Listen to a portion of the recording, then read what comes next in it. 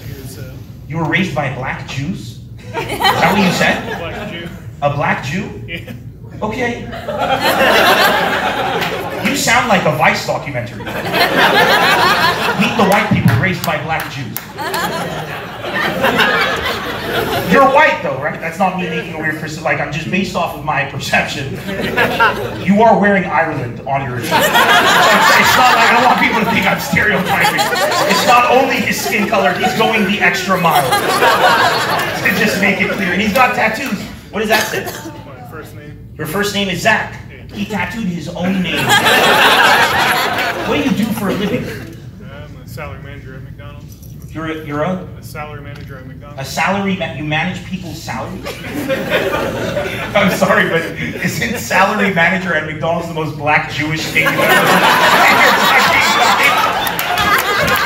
He's at McDonald's.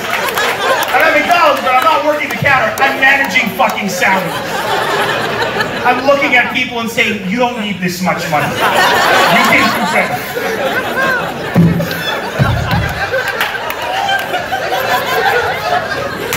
Don't leave after the show. I have so many questions. I know this is entertaining, but I'm genuinely intrigued by Zach. Zach, what's your last name? Man. Man? What's your name? It's Zach, man. You have your last name on the other arm?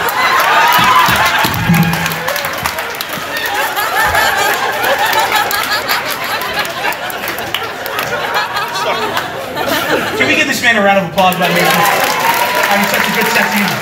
Thank you, Zach. Man.